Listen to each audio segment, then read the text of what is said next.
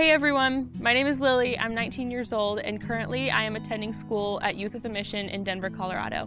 I'm a part of what is called the School of Ministry Development, and in that we are learning to be godly, Christ-like leaders so that we can be better equipped to serve others in ministry. Being a part of YWAM for almost the past year has taught me a lot about who I am and who God sees me as. As a young teenager, I struggled a lot with self-harm addiction, drug addiction, and eating disorders. I was lost, confused, and I was desperately searching for something that I didn't know could be found in my Heavenly Father.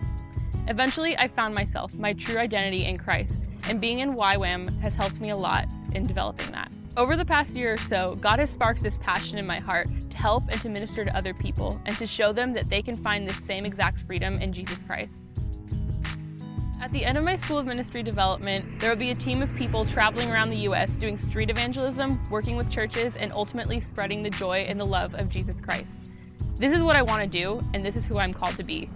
I want people to know how amazing Jesus is, and I want them to find the same unexplainable joy that I have right now.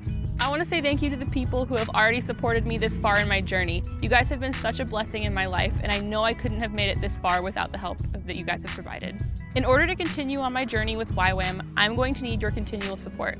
I would like to ask you to prayerfully consider partnering with me financially and most importantly in prayer. Galatians 2:20 says, "For I have been crucified with Christ. It is no longer I who live, but Christ who lives in me.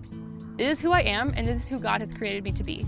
I'm so excited for what God has next for my life, and I just want to thank you guys again for supporting me so much throughout my journey.